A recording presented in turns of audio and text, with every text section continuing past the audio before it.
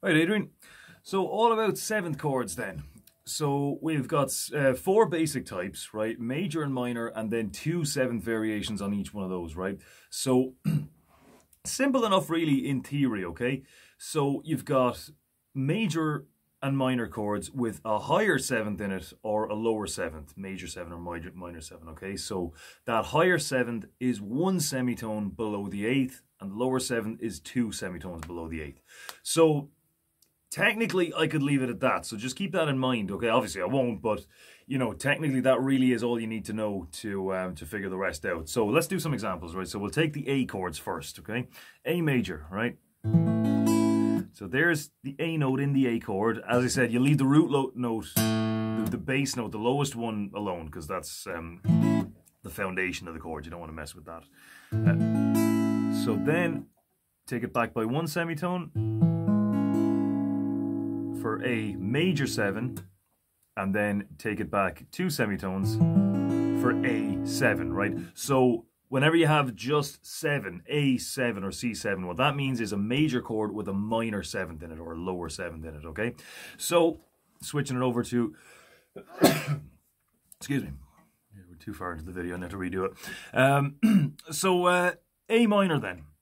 So again, you take the 8th down by 1, and you get A minor major 7, okay? That's the least common type. Good for metal though, obviously. I mean, but now keep in mind as well, that's the only one of the four. It's an A major minor 7. It's a bit of a mouthful, but on the other hand, that's the only one of the four that tells you explicitly what the chord actually is. It's a minor chord with a major 7 in it. Here we have here, if this one was named the same, where we take it down by 2, this would be called A minor minor 7. It's a minor chord with a minor 7 in it. So these are kind of like your funky, chilled kind of chords, I suppose you could say. Now, just going back to the A major for a second, this is not the only way we could do it. Another A note would be, there's your E string, E, no E sharp, so F, F sharp, G, G sharp, A, right? So let's play A major like this. So now, there's our 8th, that's A major 7. That's A7. Okay, another example, E major. Now you've got the chord diagrams here, so I won't go through them exhaustively. It's the principle of finding a chord, knowing what the parts of the chord are, and then knowing how to change it and add to it, okay? So E major, there's an E note there, so you could say that is E major 7. So we're taking this note back here, so now we're first fret as well, now second fret. That's a E major 7. Probably not the best way to do it. It's a bit, as I was saying, it's a bit muddy down here, but we'll get to that. Then, of course, take it down by 2. There's your E7. Now, again, that's a bit muddy. So what we could do is, now you wouldn't, but for E major 7, there's the E note there. Take that down by 1. I'm holding these two down at the same time. Nice chord, but a bit awkward, right? And then, of course, but less awkward is if you just take that 8th down by 2. There's E7. So that's probably a better way to do it. Now, two shapes for the majors, and the minors, I suppose, that you could bar are A major 7, so C major 7, D major 7, E major 7. Also, your D major 7 shape. So there's D major, there's the 8th, take it back down, there's D major 7. Hold it with the 3rd finger, there's E major 7. Now, it's E, so it just happens that I can let this bass string in there. If it's F, obviously I'm not going to go, or like E flat. So, you know, but what you can do is, I know it starts off on the D note, on the D string there, but you can add in the lower 5th as well. It's a little bit more muddy, but it does thicken out the chord a bit. So there's F major 7, G major 7, A major 7.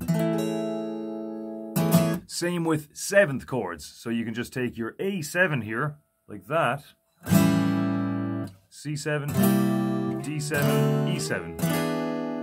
Also, another one, let's say you wanted, I don't know, G7, but you don't want to go, you know, and you want to do it, you don't want to do this one either.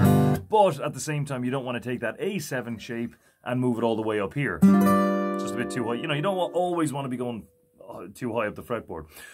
A nice one you can raise up is D7, like that, okay? Then D, D sharp, E, F, F sharp, G7. And again, I'm including that lower fifth here. Okay, so that's a nice movable shape. Your E7 shape, very movable as well. E, F7, F sharp 7, G7. For minors then, you've got definitely the A minor 7 shape is very movable. C minor 7, D minor 7, E minor 7. The E minor 7 shape, pretty movable too. G minor 7, A minor 7, and if you're not too lazy, you can add in that upper 7 as well. Let me just show you where that's coming from, okay? So you've got E minor, this 7 here, there's your 8th, take it down by 2 for the E minor 7. Bit too muddy, to me that one just sounds like your open strum, right? So what you can do is you can take that upper E note, put it here, take that down by two, and there's E minor 7. Or you can have both 7s in, that's fine too. And then you can take that up. Let's say, so we'll play it like this. G minor 7. A minor 7, those sound pretty nice. And then as for your major minor 7s, if you want to take that one up, the D major minor 7 shape. So there's D minor. D minor major 7. G minor major 7.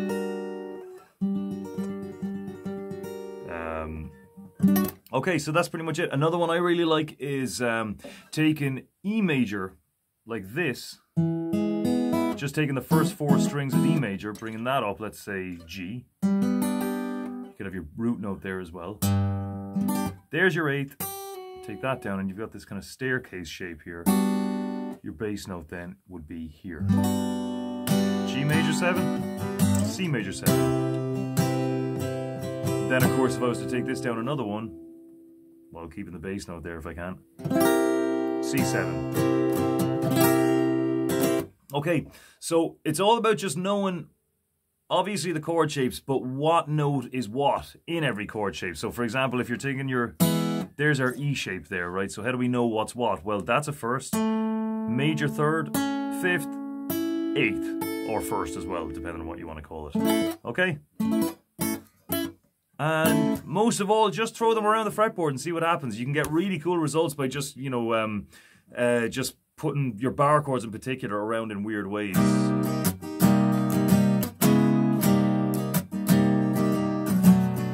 So just up a semitone, down a semitone, and it sounds kind of interesting.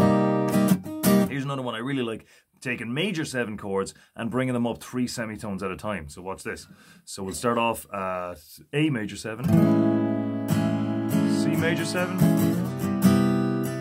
D sharp major 7, F sharp major 7.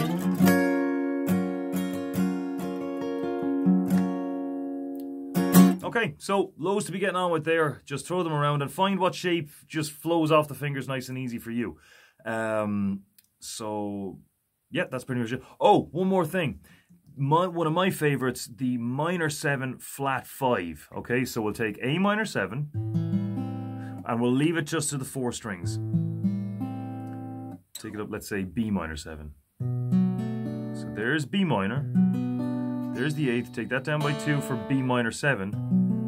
And there's the 5th there. So B minor 7 flat 5. Very cool chord. Really, really nice, interesting kind of vibe to it. So you can just make it a bit easier by changing it around. 1st fret, 3rd fret, sorry, 2nd fret, 3rd fret, 2nd fret, 3rd fret. There it is. See that there? Okay.